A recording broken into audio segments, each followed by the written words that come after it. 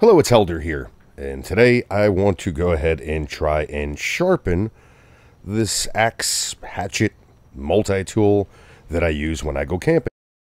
I've been using it for the last couple years, not really taking too good care of it, and the blade end is extremely dull.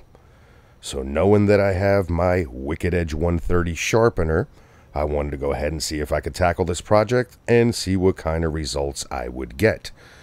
Now, on the 130 model, which I have here, it comes with these jaws that are standard, and they're a bit small for what I need. I need about a 1/4 inch clearance. So a while back, I had actually picked up these Generation 3 jaws that are good for a 1/4 inch because I wanted to sharpen my M9 bayonet.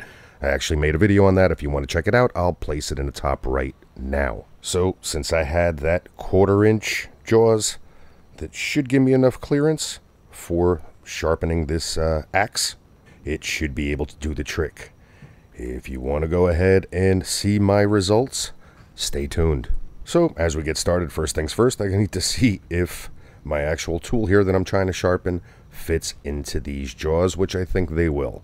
And once again, they're the 1/4 inch jaws that I bought as an attachment or an add-on to this WE130 sharpening system. So now that I know it fits, go ahead and put my little Wicked Edge tool in here.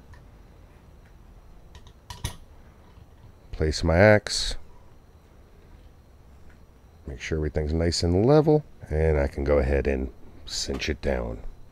And that is not going anywhere, as you can tell.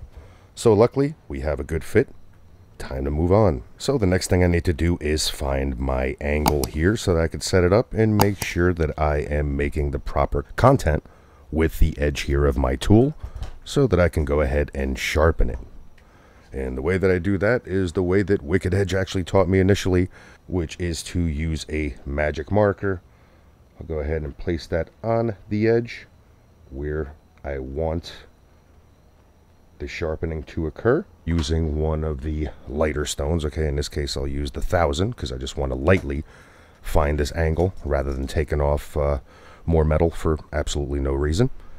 And I went ahead pretty much on the last notch that I have here on my system, and as I put it on here, lightly going ahead and getting that marker off. Looks like I'm aligned well. Very little to spare, but it should be good to go. So let's get started. Since the blade on this axe is extremely dull, I'm going to go ahead and give it a few swipes, starting with the 100 and working my way up.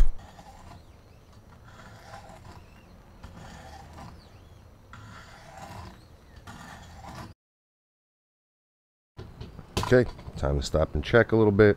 Well, that's feeling good there. Definitely getting a nice edge. Okay, one thing to keep in mind is always make sure that you wipe off your stones, get rid of any debris, even from these rougher ones all the way to the lighter ones, just because you don't want them contaminating one or the other. And of course, getting all this loose debris caught on one of your finer stones. So always wipe them down before you put them away. Time to move on to the 400 stones. And I'm pleasantly surprised so far. It's the first time I'm actually trying this out, and this is really feeling like it's coming together, getting a great edge. And I'm only on the 400 stones, so let's see what comes next.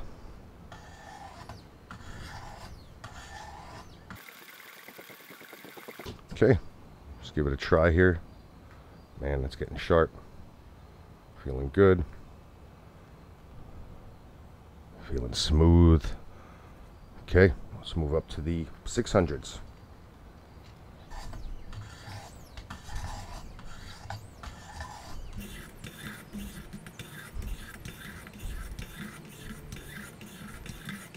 Okay. Feeling good. Getting nice and sharp here. No burrs at all at this point. And to be honest, I think it's pretty good at this point, but since I do have the higher stones out, might as well give it a quick passes with the 800 and with the 1000. So let's get that started. Don't forget to wipe down your stones after use.